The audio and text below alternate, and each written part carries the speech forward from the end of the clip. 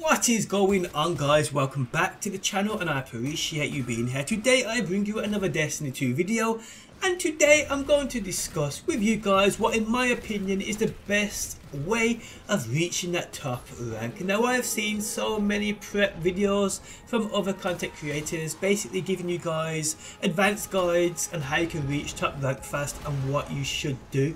But most of these videos, people, are based on old systems of doing this. It's different now, and what they're giving you guys is false information. But before we get into it and check that out, guys, I have 5 Destiny 2 complete collection codes to give away. To be with a chance of winning one, simply make sure you are subbed to the channel, drop a like on the video and leave a comment down below. I will pick winners over the coming weeks and DM you via YouTube, so good luck to everybody who enters. If that doesn't bother you and you already have the DLC, if you would like to show your support to me and the channel, hitting the like button on the video really does help out and I do appreciate it.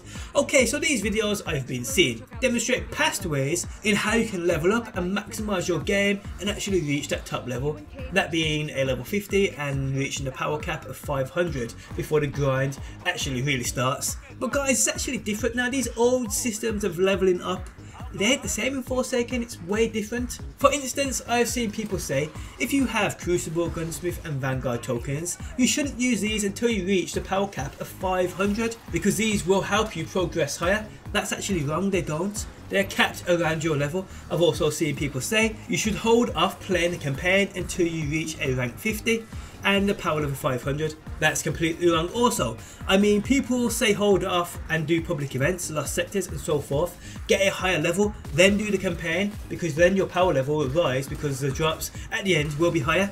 That's actually not true, people. And to prove this, guys, as you can see on screen now, and all I have done is go through the campaign. I am a power level 500 and a rank 50. I haven't even opened the Dreaming City yet. I've still got all of that to do and I'm already a level 50 and a power level 500, and I've just done the campaign. I haven't done public events, I haven't held off, I've just done the campaign.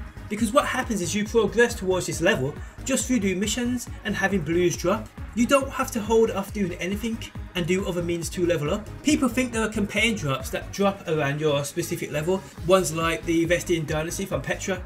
That's actually false. This thing will drop at a 500 no matter your level. The item is locked at that level, no higher, no lower. So it doesn't matter your level, when you get to this stage, it will always be a 500. And this is no doubt for any other weapon you are rewarded for doing a campaign.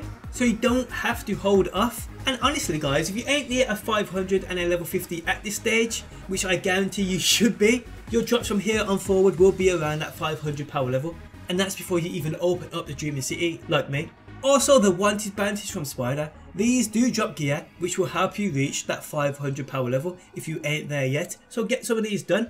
I'm a 500 at this stage and I haven't opened all these means of powerful gear like the Crucible and Strike challenges, Gambit, the ones from Spider, the daily buff from the Cryptarch which gives you 1 prime engram daily, and that's without going to the Dreaming City and doing the Blind Well Petra bounties. These also offer you powerful gear.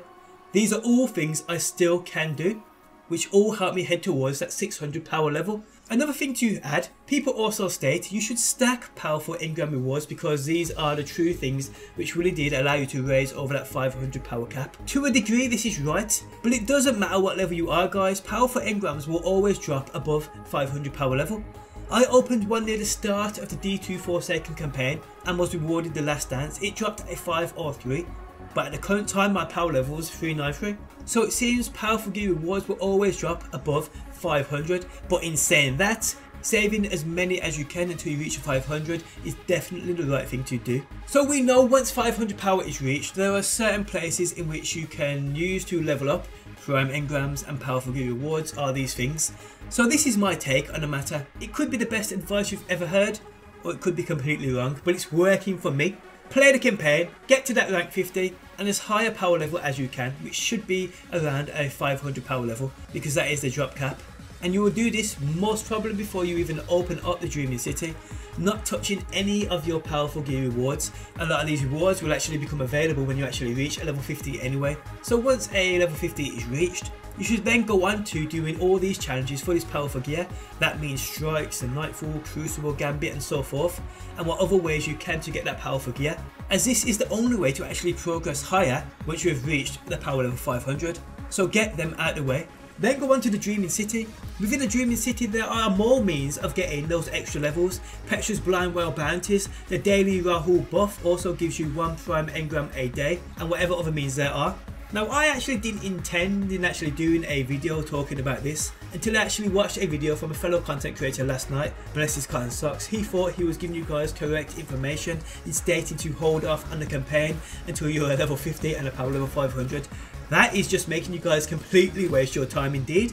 So a quick summary of what I believe you guys should be doing. First, get through the campaign until you reach the Dreaming City's first stages and get into that rank 50 and a power level 500. Once you actually reach a level 50, many other means open up in regards for you to actually obtain this powerful gear. You should then do all means possible in obtaining this powerful gear. That means crucible, strikes, gambit and whatever other bounties you have lying around or picked up from various vendors. Then go on to the Dreaming City, doing what you need to complete whatever is available here, because although I won't spoil it, there is so much more to do here and you need to be a higher level to even survive on this place. It's ridiculous. Again, Petra's daily bounties, their daily prime engram and more. These should help you reach that top rank as high as possible. I mean, if you do a little research, there's not many people out there now who are higher than like a 515. I mean, I've still got all of this to do, and at the current stages of the recording this video, I'm a 503 and I haven't touched any of these powerful gear rewards. So will I get there? Will I not? I'm not sure. Another thing that I will add, a fellow friend of mine was helping me through my remaining campaign missions and the adventures within the Tangled Shore. He's already a 510 power level, but he was getting blues drop at his level. Now for me, blues are capped at 500. I'm not sure what stages you reach for 510 blues to drop. We haven't figured that out yet. But just try it, people. If you've got a pal who hasn't completed the campaign yet, still has adventures to do on the Tangled Shore, help him out and see what rewards you get. We may just have cracked a code here, but who knows. But guys, on that note, I am out. Just a quick video giving you guys my opinion on the best means in getting to that top rank as quick as possible. Don't hold off on doing the campaign. That's probably the worst advice I've heard so far. And before we log out, people, every month I'm giving away a fully customizable controller for Xbox, PlayStation, sent anywhere in the world. To be in with a chance of winning, simply drop a like on the video, leave a comment down below. Make sure you are subbed and follow the Gleam link at the top of the video description. It's fast, simple and legit, guys. But on that note, I am out. Thanks as always for stopping by, and hopefully I will see you on that next one.